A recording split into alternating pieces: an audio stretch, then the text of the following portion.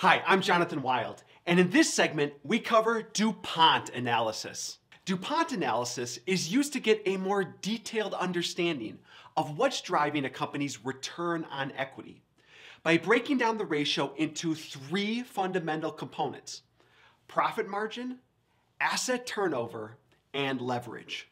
Profit margin measures a company's operating efficiency and shows us the amount of net income being generated from each dollar of sales. Asset turnover tells us how well a company is using its assets to generate net sales. And leverage measures how much a company finances its assets through liabilities. Now let's put DuPont Analysis into practice using an example. So assume a company reports net income of $30,000, net sales of $300,000, average total assets of $200,000, and average stockholders' equity of $100,000. First, profit margin is computed as net income divided by net sales. So we take net income of $30,000 and divide by net sales of $300,000 to get a profit margin of 0.1 or 10%. Next, asset turnover is computed as net sales divided by average total assets.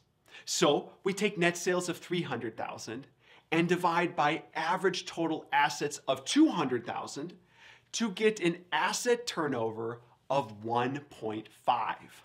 After that, leverage is computed as average total assets divided by average stockholders' equity.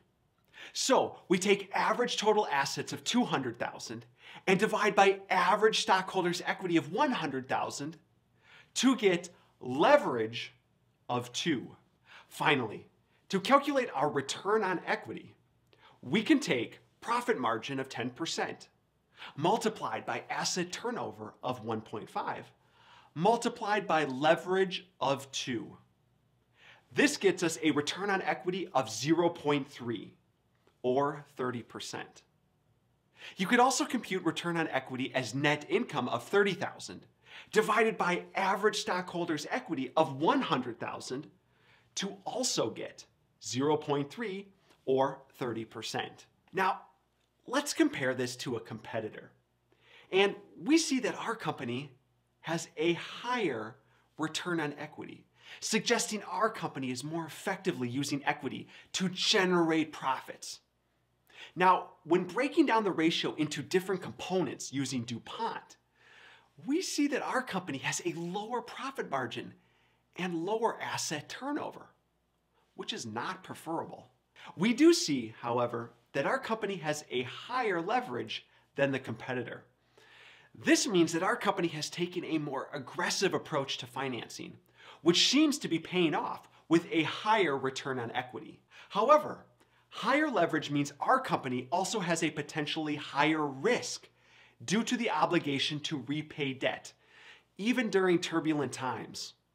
The competitor with a lower leverage faces less risk, but also might be missing out on potentially higher returns.